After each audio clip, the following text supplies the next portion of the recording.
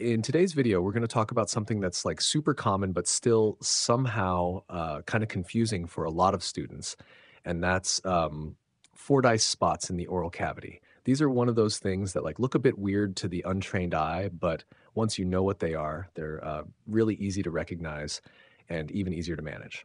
So yeah, let's get into it. All right, so Fordyce spots, also called Fordyce granules, are basically ectopic sebaceous glands, meaning they're sebaceous glands that are like showing up in places they don't normally belong.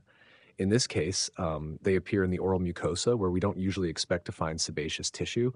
But yeah, the key thing to remember is that they're totally normal anatomical variations.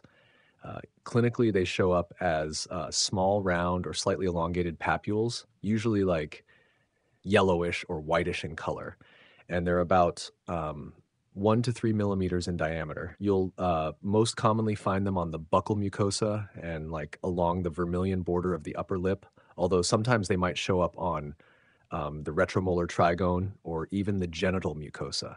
They're totally asymptomatic, so like no pain, no itching, no tenderness. Patients usually don't even notice them, but every now and then they might pop up during a routine exam, and the patient might ask if it's something to worry about. And that's where like your diagnostic confidence really matters. The exact cause isn't fully understood, but they're thought to become more prominent after puberty, which kind of supports the idea that androgens might play a role. There's also like some evidence that they're more common in males. Prevalence varies a bit, but some studies say that like 70 to 80% of adults have them, at least to some degree. Now, probably the most important point here is the differential diagnosis. These spots can sometimes be mistaken for things like candidiasis, leukodema, mucoceles, or like even more serious stuff like HPV lesions or early leukoplakia.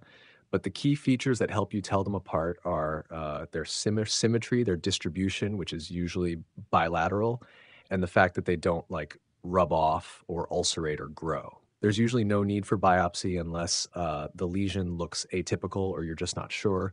But in most cases, like visual inspection is enough. And if the patient's a bit anxious or worried about it, just reassure them. Because again, these are harmless, totally benign, and like definitely not contagious. Now, if someone really insists on having them removed, mostly for like cosmetic reasons, especially if they're on the lip and visible when smiling, you do have a few options. CO2 laser, electrosurgery, or even topical retinoids can help, but they're usually not necessary. And like, there's always a small risk of scarring, so you definitely need to mention that during the discussion. All right, so that's a quick look at Fordyce spots. Totally harmless, super common, and like really important to recognize so you don't mistake there's something pathological. Hope that helped clear things up.